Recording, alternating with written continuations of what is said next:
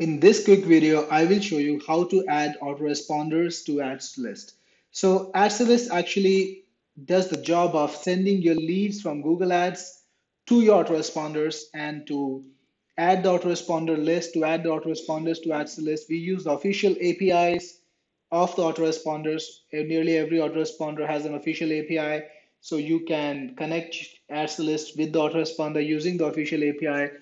And whenever new leads come to your lead forms on google.com, on Google search, AdsList is going to grab the lead form and use the official API system of your autoresponder to get your leads to the list on your autoresponder.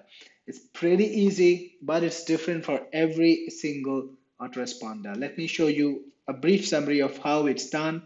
It's not particularly difficult. Just click on add autoresponder, click on autoresponders menu, then click on add autoresponders, and then you need to select what autoresponder you have. So depending on what autoresponder you have, things will be different. For example, let's say I'm integrating SendGrid. So just click on the autoresponder name, and SendGrid integration is done on the basis of API key. So when you go inside of SendGrid, like I'm going to go into my account, let me see if I'm signed in.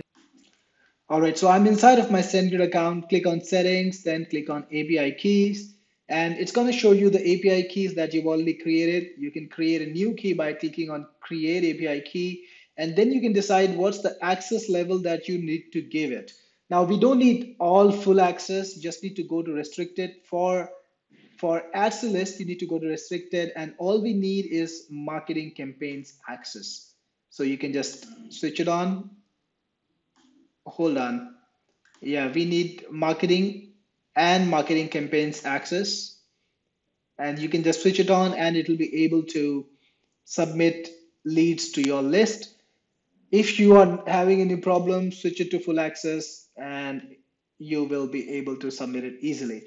Now, based on whatever you put in, an API key will be generated. It's going to show you the API key only one time. So it's very important that you take that API key, paste it, and then take it to Ads2List, paste it, and click on authorize. So Ads2List is going to authorize it, and if it is authorized, if it finds the account valid, it's going to add the autoresponder to your autoresponder list, and then you can use it in your campaigns.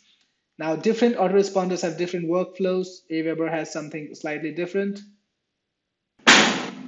So in Aweber, just select Aweber, then click on authorize, and it will ask you to put in the OAuth details. You will need to put in your Aweber login name and password. And once you click on allow access, it's gonna authorize itself with Aweber, connect to Aweber, and you will be able to add your autoresponder you'll be able to send your leads to the Aweber list. So basically, it's quite similar in every single autoresponder. Some of them actually also require something called a redirect URL for the OAuth, and you might need to put this inside the autoresponder because they will ask for a redirect URL, and this is the redirect URL that you want to give them.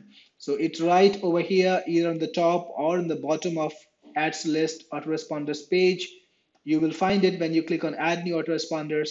And if your autoresponder is asking for a redirect URL or an OAuth URL, you can use this and it's going to work perfectly. And of course, if there is any kind of integration that has a change or you need some help, welcome to talk to a support. We're going to help you get things sorted.